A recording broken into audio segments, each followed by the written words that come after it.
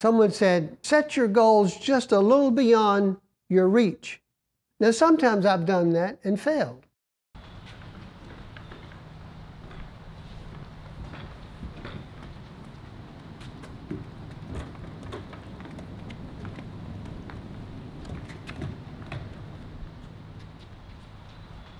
As soon as Dr. Michael Moore of the Division of Music asked us to highlight John Adair, a generous alum who was donating an expensive piano to the university, I knew this was going to be a special story.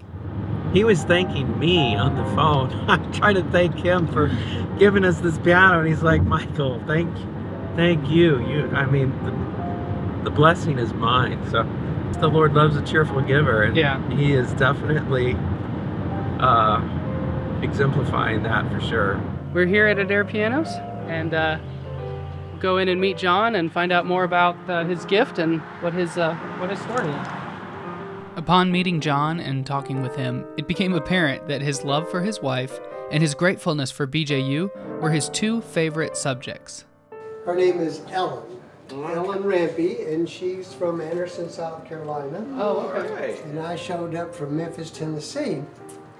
And we just had a glorious time at Bob Jones. It was so exciting. And I went the whole 4 years without wanting to marry. I then sat down with John to find out how the Lord brought them to the place where they can afford to give a piano like this to BJU. The beginning of his story was a bit surprising. My wife and I, we were in our 20s and we got a babysitter. So we went to a pizza parlor in Scottsdale, Arizona, where we were living. And there was a rinky-dink piano in that pizza parlor, and she went over and played it. And the customers really enjoyed hearing her. And she said, well, I'd like to have a piano like that. And so I said, well, I'll get you a piano like that. So I looked in the Awan ads and I found an old upright piano for $35 and I bought it. Yeah. Now my wife would play this and make it sound like a banjo or a music box, or you can make it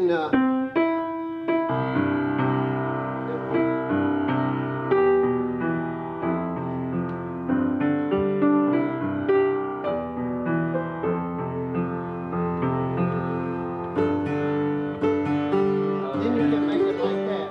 Nice. But you can make it sound like a harp, see?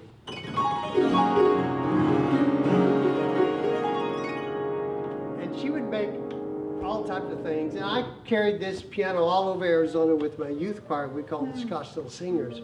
Yes, and my wife had so much an influence that she was a quiet person, extremely gifted, a fine pianist, wonderful pianist, a harpist, an artist. She did oil paintings. She was good with plants. She was good in calligraphy, stuff like that.